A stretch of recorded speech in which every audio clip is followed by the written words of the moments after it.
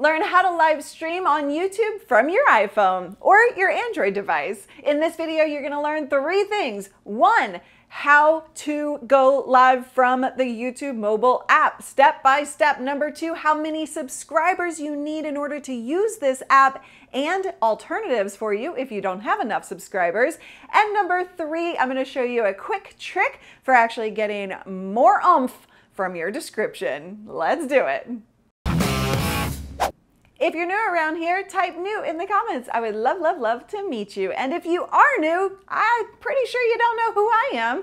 Hi, nice to meet you. I'm Laurie Petrucci from Live Streaming Pros, and I help you create more professional live video that is uniquely you. Now, before we get into the demo, one very important thing you need to know, which is that in order to use the mobile app for YouTube, you do have to have 1,000 subscribers on your channel. However, there are alternatives if you don't have 1,000 subscribers just yet on YouTube. The 2 alternatives are Streamlabs, the mobile app, which is available on iPhone and Android, or Switcher Studio, which is available only on iOS, but also gives you a lot more capabilities in producing pro mobile live video. And don't you worry, we've got you covered because we're working on videos on exactly how to use those apps and everything you need to know. So be sure to subscribe to this channel and turn on those notifications in order to be notified when those go live. And if they are already live, you'll find the links in the description.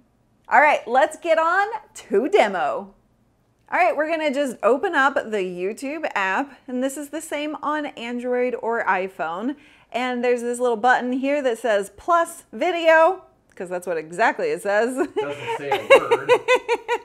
And you're going to click either video, live, story, or post. Of course, we're going to click live. Hi, say hi to you right here. All right. So you have to set up the app in portrait mode, and then we can go landscape. I'll walk you through that. All right, so you're gonna type in your enticing title, something awesome. It's gonna catch people's attention, but a little quick trick to actually getting more attention is to go into your emojis and maybe add a little red live button, or you could do, an emoji face. So you can choose whatever emoji works best for you. You probably want to keep it to 1. Don't go crazy here. Now choose your privacy settings, public, of course, because you want people to see it. You can choose your location if you want. And then we're going to make sure that you choose whether it's for kids or not. And then you can go to more options, advanced settings. You can allow chats, or you can schedule it for later. We're just gonna keep going right now. Now you can also switch the camera to the rear camera or to the front camera. Now, one thing I'm gonna point out, you notice it's black and white. It's gonna stay black and white in the setup process. That way, when you are you're in full color, you know that you are live. All right, now we're gonna click next. And wait, it's going to ask us to take a thumbnail. Now I don't like this one, so I'm gonna click the pencil and we're going to retake. Now you could also upload a thumbnail if you've prepped this in advance. All right, now we're gonna click go live.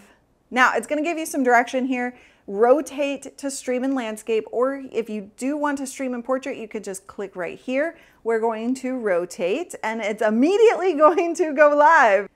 All right, now we are live and we've got people here, they're commenting, and we can scroll to see all of the comments that are coming through. We've got Alberto and Alan and Leo Fire here and Tommy up above, and they will continue to pop up on screen. You'll see if no one is commenting for a few seconds, it'll actually kind of disappear and then their comments will come back up. That's to keep you just kind of focused on what's going on.